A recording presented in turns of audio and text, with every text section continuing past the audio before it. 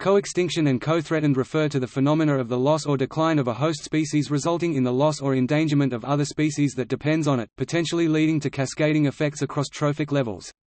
The term originated by the authors Stork and Lyle 1993 and was originally used to explain the extinction of parasitic insects following the loss of their specific hosts.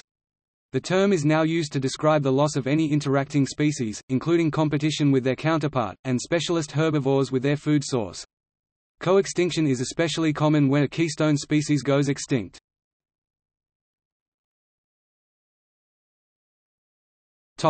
Causes. The most frequently cited example is that of the extinct passenger pigeon and its parasitic bird lice Columbicola extinctus and Campanulotes defectus. Recently, C. extinctus was rediscovered on the band-tailed pigeon, and C. defectus was found to be a likely case of misidentification of the existing Campanulotes flavus. However, even though the passenger pigeon louse was rediscovered, co-extinctions of other parasites, even on the passenger pigeon, may have occurred. Several louse species, such as Rallicola extinctus, a huia parasite, probably became extinct together with their hosts. Recent studies have suggested that up to 50% of species may go extinct in the next 50 years. This is in part due to co-extinction. For example, the loss of tropical butterfly species from Singapore is attributed to the loss of their specific larval host plants. To see how possible future cases of co-extinction would play out, researchers have made models to show probabilistic relationships between affiliate and host extinctions across co-evolved interspecific systems. The subjects are pollinating ficus wasps and ficus, primate parasites, pneumocystis fungi, nematode, and lice and their hosts, parasitic mites and lice and their avian hosts, butterflies and their larval host plants, and ant butterflies and their host ants. For all but the most host-specific affiliate groups, e.g., primate pneumocystis fungi and primates, affiliate extinction levels may be modest at low levels of host extinction but can be expected to rise quickly as host extinctions increase to levels predicted in the near future. This curvilinear relationship between host and affiliate extinction levels may also explain, in part, why so few co-extinction events have been documented to date. Investigations have been carried out into co-extinction risk among the rich psyllid fauna Hemiptera, Psylloidea inhabiting acacias, Fabaceae mimosoidea, acacia in central-eastern New South Wales, Australia.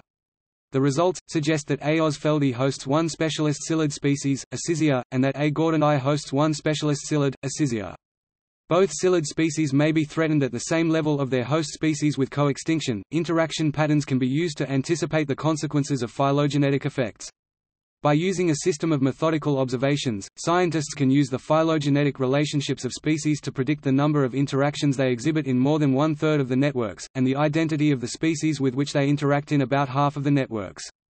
Consequentially, simulated extinction events tend to trigger co-extinction cascades of related species. This results in a non-random pruning of the evolutionary tree. In a 2004 paper in Science, ecologist Lian Pin Ko and colleagues discuss co-extinction, stating, "Species co-extinction is a manifestation of the interconnectedness of organisms in complex ecosystems. The loss of species through co-extinction represents the loss of irreplaceable evolutionary and coevolutionary history. In view of the global extinction crisis, it is imperative that co-extinction be the focus of future research to understand the intricate processes of species extinctions. While co-extinction may not be the most important cause of species extinctions, it is certainly an insidious one." Ko et al., 2004. Ko et al. Also define co-endangered as taxa, "likely to go extinct if their currently endangered hosts become extinct." One example is the near extinction of the genus Hibiscadelphus as a consequence of the disappearance of several of the Hawaiian honeycreepers, its pollinators. There are several instances of predators and scavengers dying out following the disappearance of species which represented their source of food, for example, the co-extinction of the Haast's eagle with the moa. Co-extinction may also occur on a local level, for example, the decline in the red ant Myrmica sabuleti in southern England, caused by habitat loss, resulted in the local extinction of the large blue butterfly, which is dependent on the ant as a host for the larvae. In this case the ant avoided local extinction, and the butterfly has been reintroduced. Another example of species going through co-extinction is the rhinoceros stomach bot fly Gyrostigma rhinocerontes and its host species the endangered black rhinoceros and white rhinoceros Diceros bicornis and Ceratotherium simum. The fly's larvae mature in a rhinoceros's stomach lining, having entered the body via the digestive tract, and so are dependent on rhinoceros species to reproduce.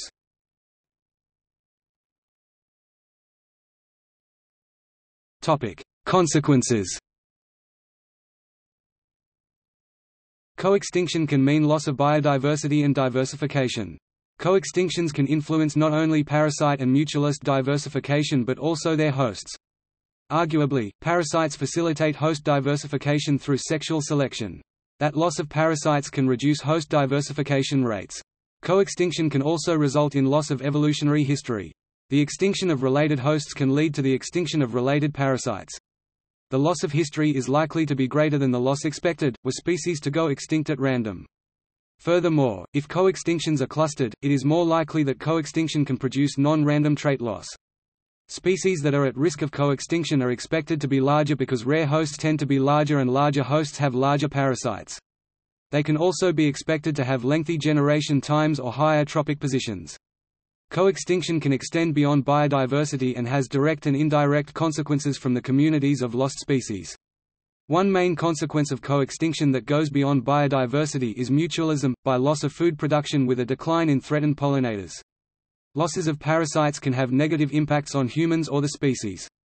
In rare hosts, losses of specialist parasites can predispose hosts to infection by emergent parasites.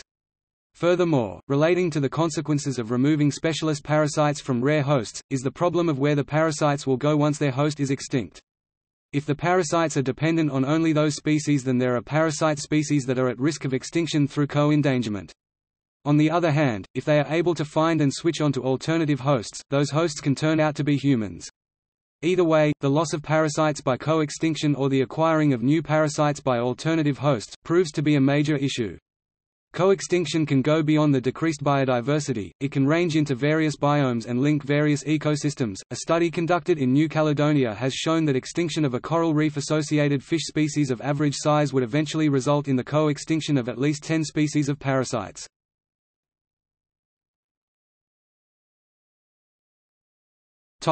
Risks.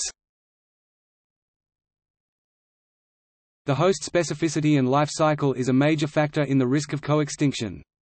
Species of mutualists, parasites, and many free-living insects that have staged life cycles are more likely to be a victim of coextinction. This is due to the fact that these organisms may depend on multiple hosts throughout their lives in comparison to simple life-cycled organisms. Also, if organisms are evolutionarily flexible, then these organisms may escape extinction. The area with that has the greatest effect of coextinction is the tropics. There is a continued disappearance in the habitat, human intervention, and a great loss in vital ecosystem services. This is threatening because the tropics contain 2/3 of the all-known species, but they aren't in a situation where they can be fully taken care of. Along with forest loss, other risk factors include coastal development, overexploitation of wildlife, and habitat conversion, that also affect human well-being. In an effort to find a stop to coextinction, researchers have found that the first step would be to conserve the host species in which other species are dependent on. These hosts serve as major components for their habitat and need them to survive.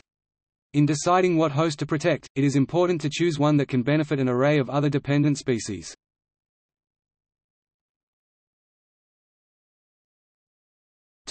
See also: Dodo and Tambalacock, for a supposed case of near coextinction that turned out to be much more complex.